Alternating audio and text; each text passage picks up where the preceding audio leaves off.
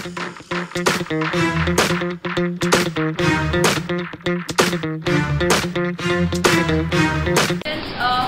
Salle-College of Benilde, majoring in culinary arts. And we are here to demonstrate how to make puto. My name is Kris Dychauco and I'm teaching Arceo. And here are the ingredients.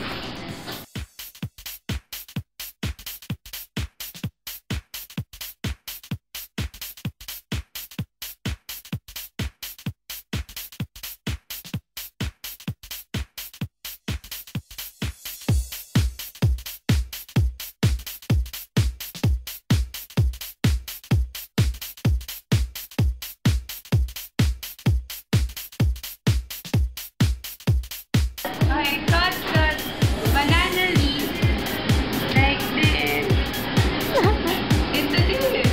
Then fold it like that. Then and it will form a circle. Insert it into the mold. Mix the ingredients all together. 1 cup of rice. 2 cups of rice soaked in water for overnight. 1 cup of sugar.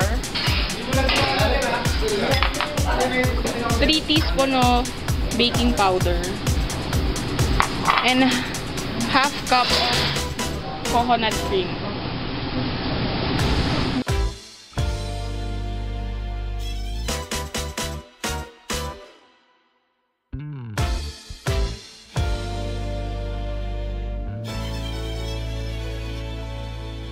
Should be like this. Then pour the mixture in the mold.